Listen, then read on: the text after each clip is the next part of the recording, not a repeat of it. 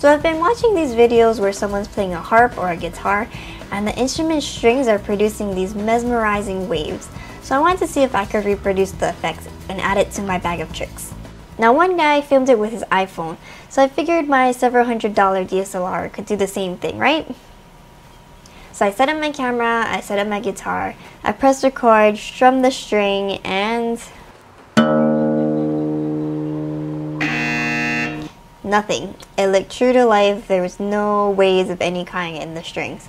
Okay, so I thought maybe I didn't strum it hard enough. So I strummed it again, even harder. Result, a sore finger, an irritated neighbor at my out-of-tune guitar, and no waves. So it's time to put on my thinking cap and employ the scientific method, or well, just trial and error. So next I tried a faster frame rate, thinking maybe I just had to slow it down in post to get those waves.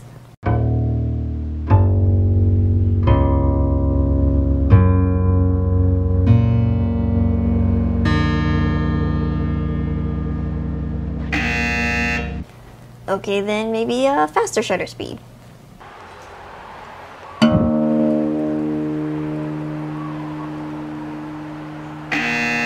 Getting a little better.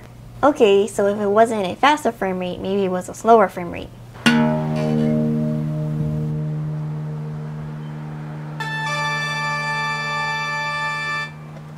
Okay, I got it. It's a slower frame rate and a faster shutter speed to get the waves. So if you're curious and you want to know if the waves of the string are the actual motion paths of the string, or if you want to know why exactly we need a slower frame rate and a faster shutter speed in order to get these waves, then I'll have the link in a few seconds. But thanks for watching and happy shooting!